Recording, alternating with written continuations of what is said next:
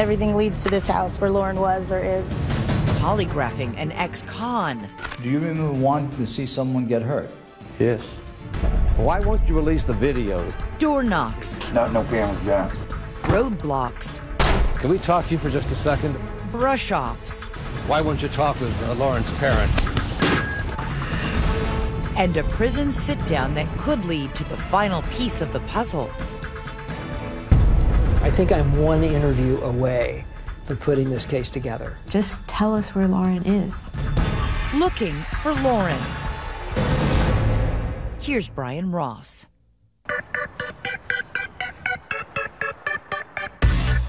Party night in a college town. There's just so many people around and out at all hours. There was always something going on.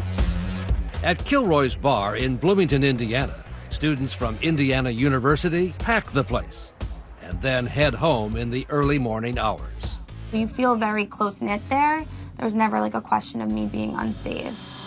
Yet it was shortly after leaving Kilroy's, 5 years ago this month, that 20-year-old Lauren Spear, a sophomore from New York, vanished off the streets of Bloomington and has not been seen since. I really just would like to hear this is where you can find your daughter. It's the not knowing what happened to her, where she might be, or, it's unbearable. But tonight, Lauren Spear's parents may be getting closer to knowing what happened. They came from up this direction. For more than a year, 2020 has been tracking a reinvigorated investigation. Surveillance cameras. With the help of former FBI cold case agent Brad Garrett, now an ABC News consultant, retracing her every step. Last seen actually at this intersection. The last time she was seen alive is exactly where we're standing. I really just would like to be able to bring Lauren home. I'm looking, honey. Lauren Spear grew up in the New York City suburb of Scarsdale. What are you going to be? I'm going to be a princess. You're going to be... She's a great kid, high energy, very caring. Very caring. Loving. I love you. You love me. We're a happy family. She really had a zest for life. I love that. I know. That's so Lauren. Her heartbroken mother and father, Charlene and Rob Spear, Don't make me cry, honey. try now to smile through their tears as they remember the good times. The child ballerina. Mom and Dad, I just want to say thank you. I'm having an amazing night, and I love you too so much. The coming of age at her bat mitzvah. We're proudest of how she handles herself, her boundless potential, and her joy in living life. You are proud parents. Yeah, we're very proud. So proud. Very proud. The call that ended her parents' dreams for Lauren came on June 3rd, 2011. We were eating dinner and Robbie, the phone rang. I went to answer the phone and Robbie said, Char, Lauren's missing. So it's really heart-stopping, Lauren Spear has become a household name. One of the highest profile missing person cases in America. We believe that the chances are very great that there was foul play, because otherwise we feel Lauren would have made contact by now. My first thing is to say to the person that has Lauren or that has harmed Lauren, shame on you. Shame on you. You're on the search or flyer? Search. Okay. Hundreds of volunteers Walk up and down the streets, check dumpsters, check alleyways. joined Lauren's parents, Make sure you pay attention to the creek area while you're down there. full of hope she would be found safe and soon. I came out today just to help look for Lauren, and it's just a lot of massive territory. They searched abandoned quarries, We're continuing the search that we started. dense forests, So you're in this massive area and you're driving, here's another pull off, let's pull off. And then you get out of the car and then you go walking through these woods and you're calling Lauren's name and you're hoping you're gonna find her laying in the woods somewhere, and it's tough, Let me be firm in that we're here still committed to finding her. It's our worst nightmare. Kardashian and Seacrest now tweeting for volunteers to join the search. A massive search and a $100,000 reward have turned up little. And then, as a last-ditch effort, police searched the landfill used by the city of Bloomington. Probably the hardest thing that we had to do in the searches was to go to that landfill. Yeah. Stand there, watch them.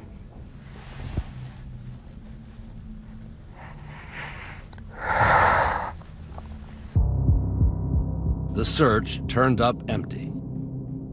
I start my every day hoping that today is the day. I go to sleep every night knowing that I have failed and that I haven't.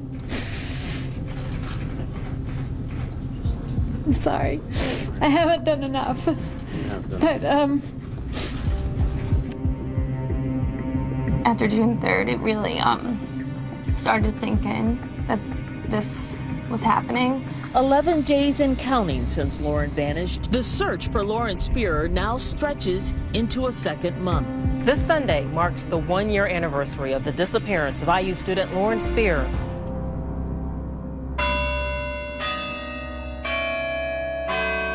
Today, the missing person posters are all but gone around the Bloomington campus, and the name Lauren Spear is a thing of the past to many. So when I say the name Lauren Spear, it doesn't really ring a bell. Mm-mm. There's not really much talk of it anymore, no. It's old news. I think we should let it go and move on. But quietly, behind the scenes, the case is very much alive. We're getting close. I think we're going to solve this. Former FBI agent Garrett and a team of private detectives hired by Lauren's parents have now turned up new witnesses, leads, and theories. Everything leads to this house where Lauren was or is. Garrett started with those closest to Lauren and the young men she was with the night she disappeared. When something happens to someone, it's usually from their own circle. Garrett also focused on reports of a white truck in the area that night. The kind of truck driven by this ex-convict. He might be somebody we need to take a look at. Regarding the disappearance of Lauren Spear, do you intend to answer all the questions truthfully? Yes. Also in the mix, a flood of tips about the alleged involvement of current and former members of Indiana biker gangs. Did you shoot her? No, I didn't shoot her. You didn't shoot her? What did you do with her? I don't even know the broad. I told you that. Bikers. And then, in the last few months, Garrett received a set of brand new leads from inside a state prison, claiming that some of Lauren's fellow students saw her die and secretly disposed of her body. She OD'd. They got scared and drove her down to the Ohio River and disposed of her body. 3 major theories on the board, all being chased. No lead could be ignored, no clue dismissed. So you have to figure out a way to crack that. And that's what I've been trying to do for the last year. All coming down to a fateful few moments. Basically, this mystery is in a block. Somewhere in this block. And just in this short distance from here down to there. Literally, you're only talking maybe 100 yards. I'm Elizabeth Vargas. And I'm David Muir. Now that you've seen that first part, you've got to stay here because we're going to comb through those 100 yards, letting you in on every twist and turn of our unprecedented 2020 investigation, showing you what that former FBI agent is thinking in real time. And what that mother is going through as well, writing these words to someone who could be watching tonight. I hope you have as many sleepless nights as I do. We're live tweeting tonight, so join our conversation, and we'll be right back.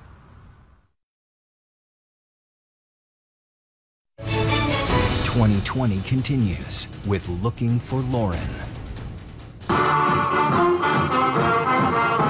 It's hard not to get caught up in the energy and everything there.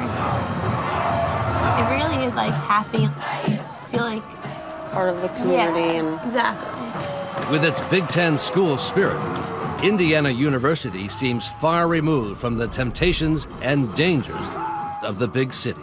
You just felt like this is what college is supposed to be like. On move-in day here every fall, the emotional scenes are played out as parents say goodbye, just as Lauren's parents, Charlene and Rob, did in 2009, confident she was in a good place. I didn't have any qualms about saying goodbye. Did you have any sense at all that there could be danger there? No. No, not at all. As far as Lauren's parents knew and heard from her roommates, their daughter fit right in and was busy studying for a career in the world of fashion. She's just bubbly and outgoing, and you just really instantly fall in love with her when you meet her. But what her parents only later came to learn from investigators is that Bloomington, like many college towns, has its dark side, with students describing rampant alcohol abuse and a thriving drug scene. Cocaine, Xanax, all types of different drugs, marijuana. Some people dipped into acid. Seth Parker, now clean, says he was part of that scene. It was just a whole bunch of college kids that had money and could afford to do the things that they were doing. Including Lauren Spear. Was it distressing to hear that there was this party scene and she was part of it? I don't think I realized what degree, you know, and it was a little bit of a shock. In fact, police found a small amount of cocaine in her room after she disappeared. So drugs, unfortunately, are the key component to this case. On the night she vanished, Lauren was in full party mode soon after leaving her apartment. I think she didn't make wise choices that night, but she didn't make herself disappear.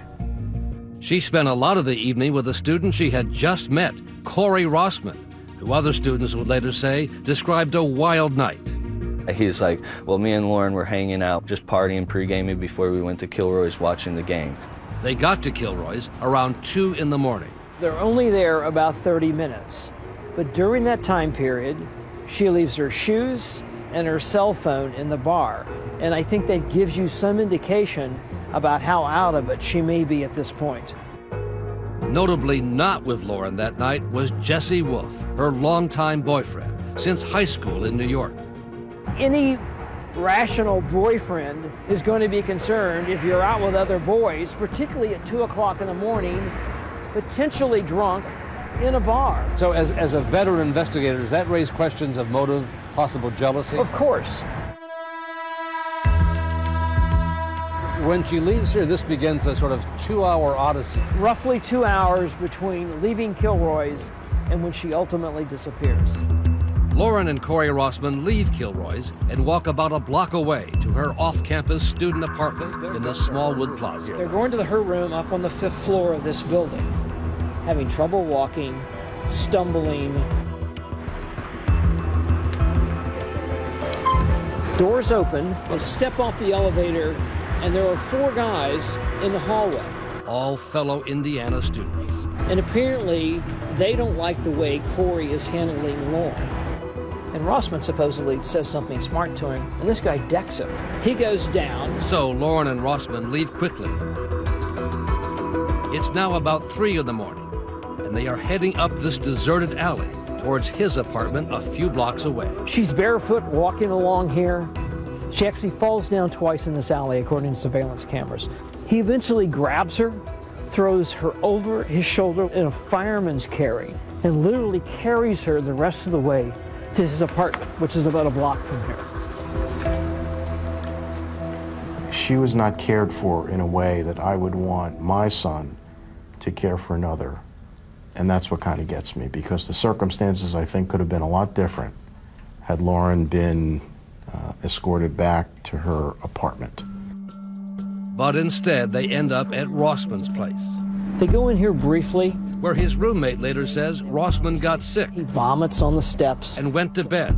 The roommate takes Lauren next door to another friend. It's about 30 feet to Jay Rosenbaum's door here on the left. Jay Rosenbaum. Jay sees what bad shape Lauren is in and said, Lauren, lay down on the couch, go to sleep, go home in the morning.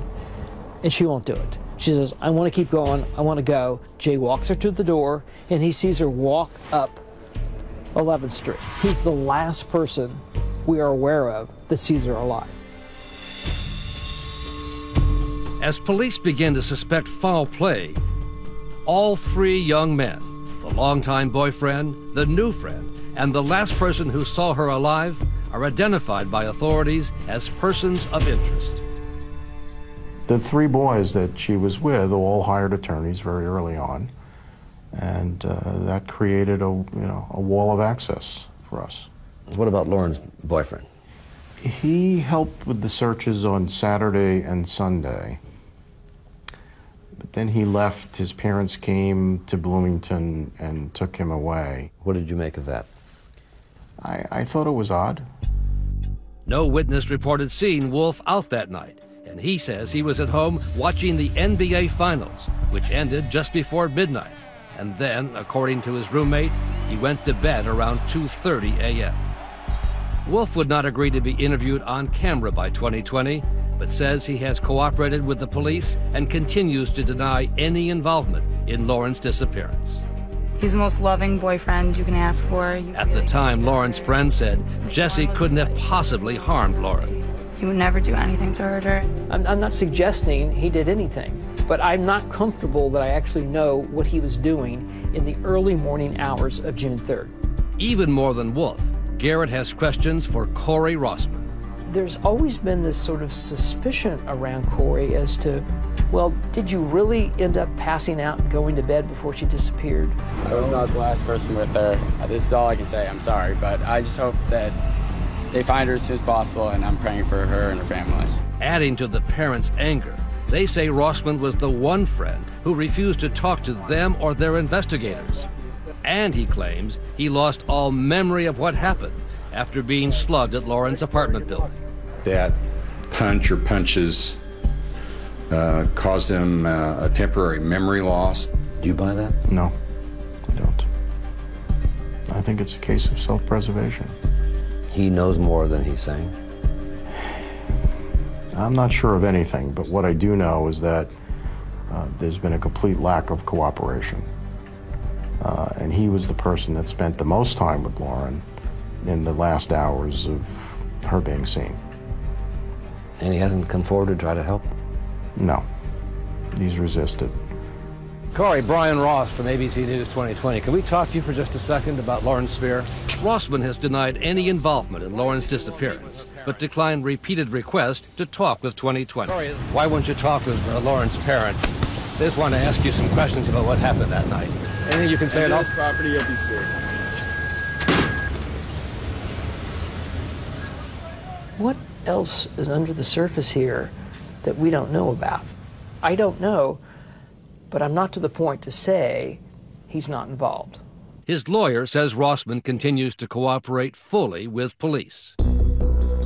Whatever happened in this block, which is why, in addition to the questions about her friends, the reports of someone in this white pickup truck circling the block could not be ignored. Do you remember thinking of killing someone and not do it? Yes. Was it this man?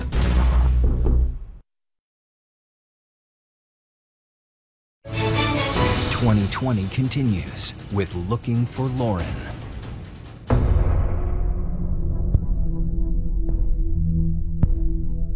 Colleges are a target-rich environment for predators.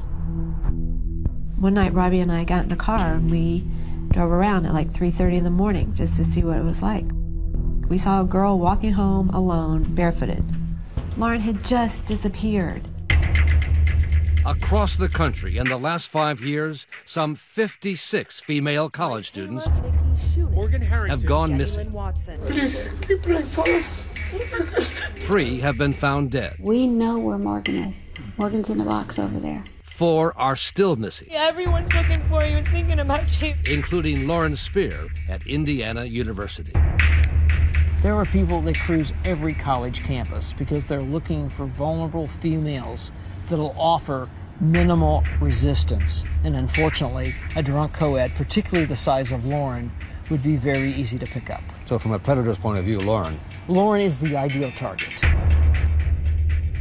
On the night Lauren Spear disappeared, A vehicle came to our attention. surveillance cameras picked up someone in this white truck. Is there a possibility that this vehicle could be involved? Absolutely. We have to consider that possibility. Why? Because it circles the block during the time frame and the location where Lauren was last seen. Did he happen to be driving down the street, saw her at this intersection, and immediately pulls over, because that's what he's looking for, talks her into the vehicle? That could have taken 10 seconds. At that point, he's got her, and he takes her to wherever. And then Garrett located this ex-convict, James McClish, just released from prison at the time of Lauren's disappearance, who also supposedly drove a white truck and liked to cruise the streets of Bloomington in the early morning hours. He'd just gotten paroled for an offense where he apparently assaulted his ex-wife. One of the charges was strangulation. And he was living in a halfway house, probably within 10 minutes of where Lauren disappeared. A female from his past reached out and said, look, you need to check him out. He was there. He's made comments. You know what happened to her? The same thing could happen to you. And she alleged McClish killed Lauren and buried her on his farm in southern Indiana. Even though the leads about McClish and the white truck had been dismissed by Bloomington police early on, Garrett and one of the private investigators working for the family, Bill Benjamin, still had their doubts and tracked McClish down through his probation officer. And so we approached him and we said, would you be willing to take a polygraph? And he said yes. 2020 arranged for veteran polygraph examiner Ralph Nieves, former New York City police detective, to come to Indiana. And what I'm trying to do is to find out whether this individual is playing games with us or is in fact the guy. What if in fact I seen her on TV, I didn't know she was missing. Before the test started, McClish, who was in prison for assaulting his ex-wife, told Nieves he wanted to clear his name. The story I got was my ex-wife told whoever that I took her, I kidnapped her, done whatever with her, and I buried her on our farm property down home. Oh, did you bury Lauren? Yeah, I supposedly buried Lauren. Because my ex-wife was mad at me. I mean, I honestly think it was her. And that's the one that you were in jail for, right? Yes. Does he fit the profile potentially of somebody that could have done this? Of course. He's on parole for assault of women. He was in the community. And here's the more fascinating thing. He then abruptly left Bloomington just a few days after Lauren disappeared. James, have a seat here. Okay. Okay, one cheek here and one cheek there, okay? As Nieves attaches the sensors to McClish, the electric chair, he warns him not to try to beat the machine. So anybody that tries that, wasting his time, wasting my time, because I'm going to know whether you're telling the truth or not. Because the computer's going to tell me. The fact he showed up, does that suggest to you he probably is not right for it? He seems to be very comfortable about this. I've been to dozens of these, and I have felt comfortable, and then all of a sudden they just spike the key questions. The only thing we're interested in now is in justice and in the truth for Lauren. Gotcha.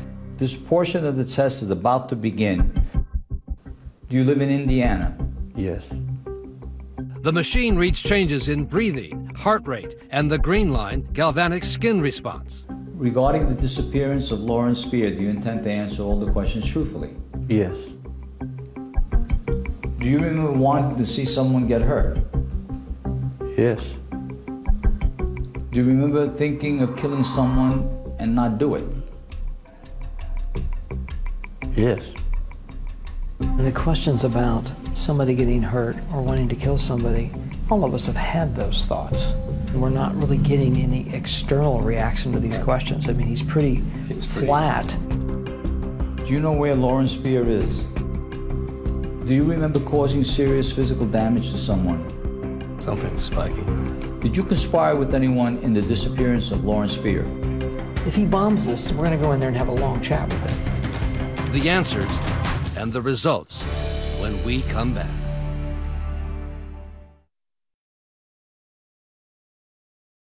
"2020 continues with Looking for Lauren.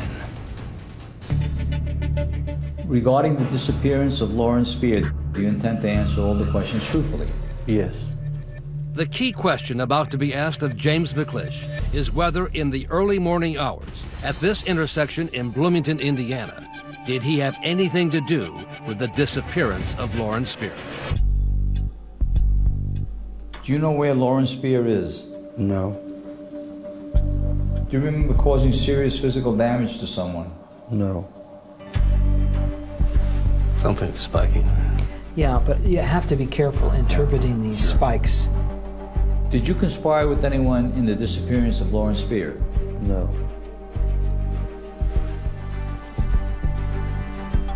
This portion of the test is over. Remain still until I have released the pressure from your arm.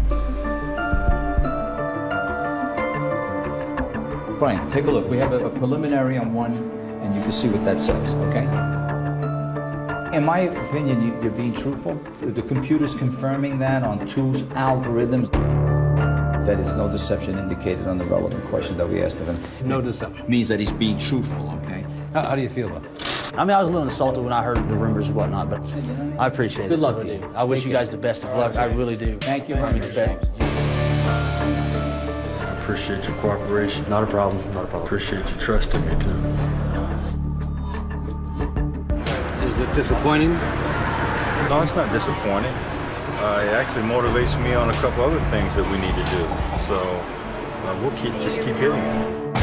So back to the investigative drawing board and to a new set of leads about this man and a notorious motorcycle gang. They're the most violent motorcycle gang in the West. The Sons of Silence. So brutal. This History Channel documentary was a catalog of grotesque images. You're in the Sons, you're not nice to people. It's the way we are. And many of the new tips led to the man who lives on this Indiana farm. A former member of the Sons of Silence, Robert Strange, who goes by the name of Bodine. No criminal record, but well known to authorities. He's got a reputation for being what they call an enforcer. If you have a problem in your gang, you come to him and he takes care of it. Garrett obtained this online message from one of Bodine's relatives. That she ultimately ended up on his farm. Claiming Lauren owed money over drugs and threatened to go to the police. And that he allegedly shot her and buried her on his property. It's very good fertilizer, the message ended. About to go into the farmhouse just to give a heads up in case you don't hear from us in an hour or so. Please do. On a rainy afternoon last month, we went down a county road west of Indianapolis to talk to the man who calls himself Bodine. Hey, how are you? Brian Ross, NBC. Hello, y'all. He knew we were coming, but he wasn't very happy to see us when we showed up. I'm not going to get on the camera. Well, it's about the Lauren Spear case. I know what it is. Can I just show you? Can I just show you this? No cameras, John. Well, that's why we're doing this. We want. No, you said you want to talk to me about the people that you were interviewing. Yeah, here. Let me show you. We wanted to show him the text of the message that said he shot Lauren. Did you shoot her? It's important, Mr. No, I didn't shoot her. You didn't shoot her? Nothing to do with her. I don't even know the broad. I told you that. Bye. He ordered us to leave his property and later told police if we came back, he would shoot us. But it wasn't the only lead about Lauren and shadowy people from Indianapolis. Southmoreland keeps popping up in our investigation. Including a very specific tip about what's called the Mars Hill section of the city and people in the drug world. Everything leads to this house where Lauren was or is. Jennifer Chandler, a meth addict since 16, she says. She took Garrett to this abandoned home where she said Lauren had been beaten and buried. It haunts me. The fact that there are so many people in this small city that know what happened to her. People just don't disappear. They just don't disappear. And it's not right. As intriguing as the lead seemed to be, the reality is, I couldn't find any of it to be true. Garrett began to find big discrepancies in any connection to Lauren and Indianapolis or drug gangs there. I have her phone records. We've been through her phone records. It doesn't tie to any numbers that I have, and I've got a lot of numbers of these drug dealers. Nothing matches. And the accounts of Lauren somehow being taken from Bloomington, an hour away to Indianapolis, seemed increasingly far-fetched. You have to understand, when you deal with drug-addicted people, particularly that have been on meth for a number of months or years, their reality has been altered because of all these drugs. And they have agendas against other people, and they want to get them in trouble. And Garrett now believes that may well have been what led to the tips about Bodine, his enemies just trying to get him in trouble. I think it's very possible they were out to jam up Bodine. Why? If you lead a life like Bodine has led, there's a lot of people that don't like him. And I've interviewed a number of them, just hate him. And they have put him in the middle of this. So from your point of view, he's off the board too? Based on the facts that we have today, he's off my board. But now a new face on the board and a startling account of Lauren's final hours. Says, man, I knew the guys that did that. 2020 continues with Looking for Lauren.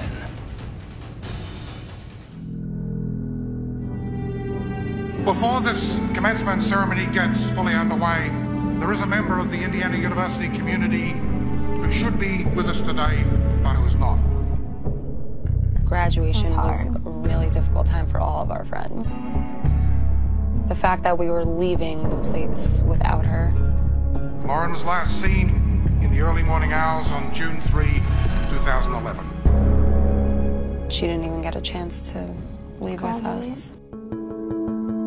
2 years after Lauren Spear disappeared, her class graduated from Indiana University. We know that Lauren's disappearance has been a terrible and unimaginable strain for her family and for many of you who knew her as a classmate and as a friend. Seeing her empty room, I just remember we were all sitting on her floor and like we couldn't even speak. It was like we all just sat there and really cried. I never thought that I would leave Bloomington without my daughter.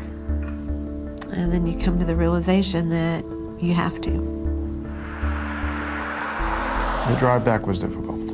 I sort of felt abandonment. Lauren may no longer be with us. The Spears tried to keep interest alive in Lauren's case. We ache for her, and we want to bring her home. But once back in New York, the tears turned to frustration and anger at Lauren's friend who wouldn't cooperate with them, and at the Bloomington Police Department. We were not getting information from the police as far as what they were doing, what they were finding. Of course, that was terribly frustrating for us. They sort of shut you out. That was their policy from the beginning. It's their policy today. Adding to their frustration, Bloomington police only publicly released these two images of Lauren leaving her apartment and the suspicious white truck, even though police had a large quantity of surveillance video of Lauren's movements that night. They haven't shown us any videos. That's in sharp contrast with how other police departments have handled similar missing person cases, like that of Hannah Graham, a student at the University of Virginia. This is Miss Graham. There, the police chief made public all the videos he had. I wanted people to know who we were looking for. Maybe what you see now in this video may cause some recollection. It worked, leading to the discovery of Hannah's body and her murderer. But even now, 5 years later, the Bloomington police continue to withhold the extensive surveillance videos they have of Lauren and shun requests from reporters for interviews, including ours. Hey, Brian Ross from ABC. So we waited for Police Chief Michael Dickoff outside police headquarters. Can I ask you a quick question here, sir? We've been trying to get a hold of you to talk about the Lauren Spear case, and you haven't been very cooperative. And the parents say that you've treated them badly. No, I don't think that's true. I just talked to Mrs. Spear yesterday. Gave her an update in the case, and can you give us an update? No, because it's still under investigation, and we are following up leads, and we're not gonna try this case in the media. Thank you. It's still an active case, sir? It is still an active case. Why won't you release the videos? Other officers and police chiefs say you should do that. Can you explain why?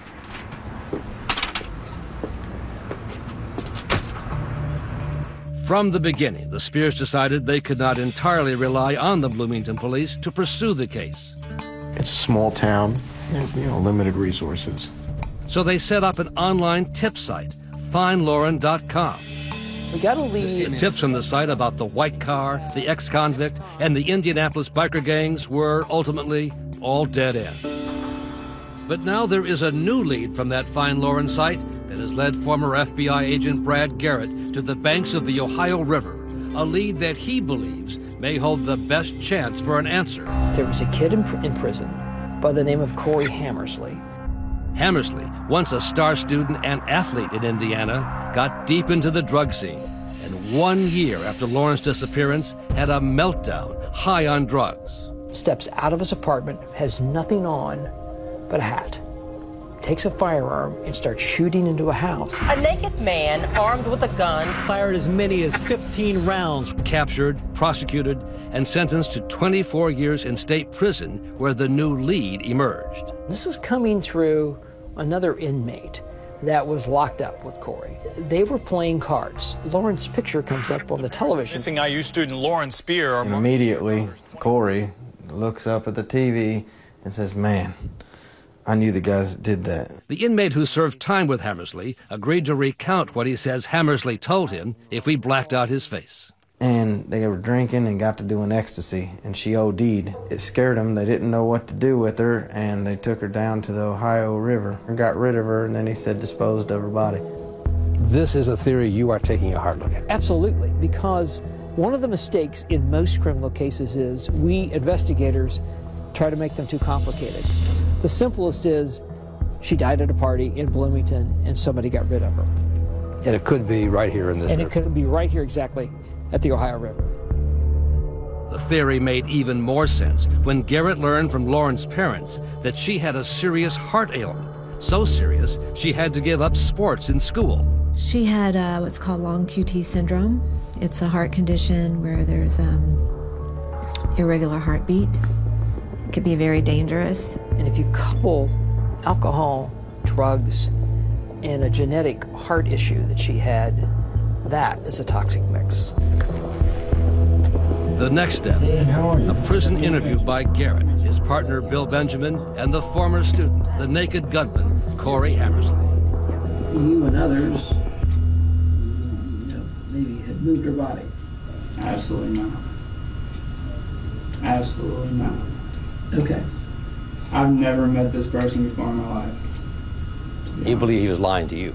He clearly was lying to me. But, you know, the most interesting thing was the end of the interview. If something came up, would you contact us? If something was jogging your memory, or somebody brings something up in here, would you let us? Honestly, probably not. I don't know I want to be associated with this at all. No. I will not help you. I will not tell you anything I learned.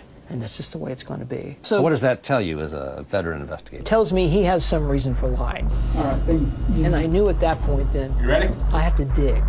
I have to figure out how Corey knows what he knows. Which led Garrett right back to this block where Lauren disappeared. These buildings where my fingers are a prime target as to maybe where she could have ended up that night. In an apartment somewhere off this alley. A drug hangout for students, a 2-minute walk from where Lauren was last seen alive. Now Garrett is tracking down the students who were known to have been there. I think I'm one interview away from putting this case together. He has their names, he knows where they live, and in the next few weeks, he'll be at their door. We'll be right